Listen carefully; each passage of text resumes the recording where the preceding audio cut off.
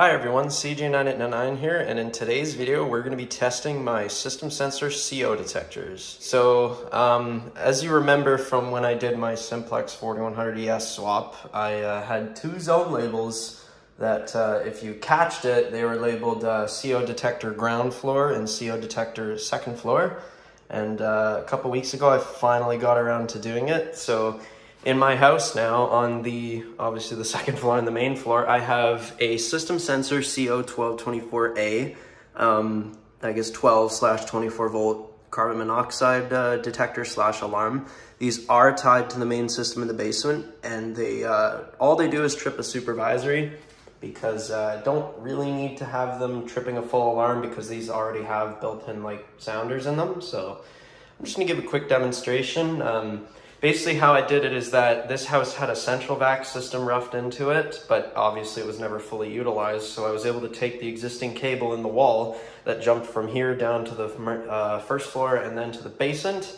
And I fished another wire through the basement just to the first CO detector. And that way both of them have 4 wires, because you need 2 wires for power and 2 for the input. So yeah, basically the whole house is now covered with CO detectors, and I'm just going to give you a demonstration of both floors. So here is the second floor. Just listen for the beeps.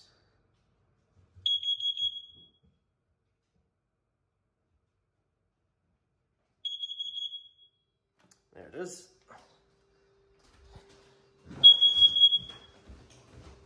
My dogs seem to like it. You can hear the panel beeping. So let's go downstairs and acknowledge that one.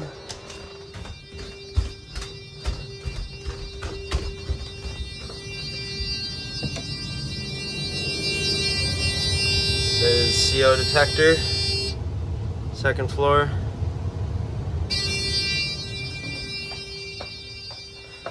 I'm not gonna bother turning the lights on here.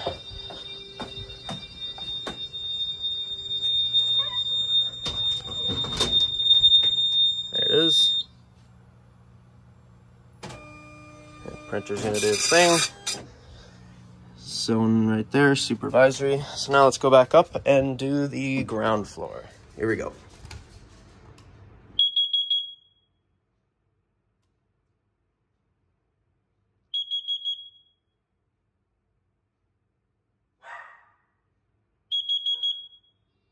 There it is.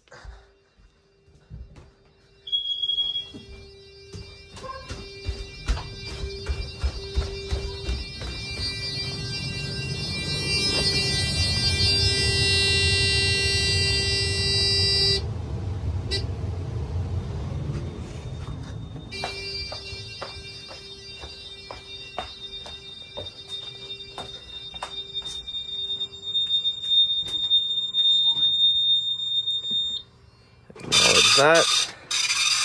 And there's the ground floor. All right. And a quick reset.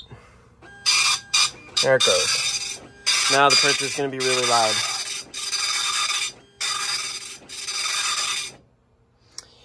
All right. System's back to normal.